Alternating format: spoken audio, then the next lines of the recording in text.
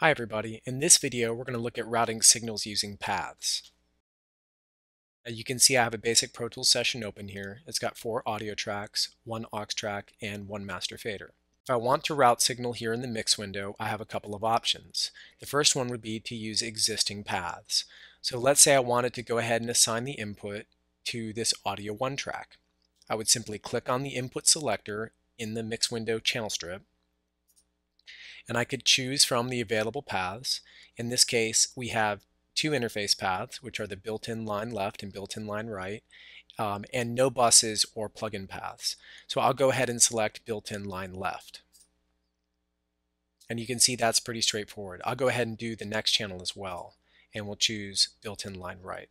Now it's important to remember that on the input side, the number of channels in the path has to be an exact match for the number of channels of the track. So any paths that don't match simply won't show up in the list. Now I assign a send to an existing path in a similar fashion. I could click on send A on the audio 1 track, and I would see available outputs and internal mix buses. And I could choose, for example, this Verb stereo internal mix bus. Now the second option for routing in the mix window is to route to tracks, and this is something new in Pro Tools 9 or later.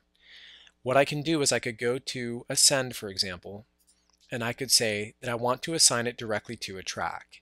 For example, the aux 1 that I created. And you'll see that what happens is it automatically creates a new internal mix bus.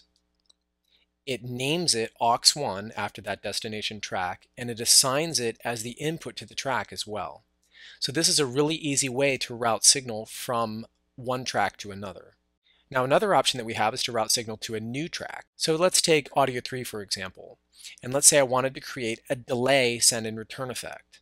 Instead of choosing track, I could choose new track, and the new track dialog will appear. And from within here, I could set the channel width, the track type, the time base, and I can give it a name. And let's say we wanted this to be delay.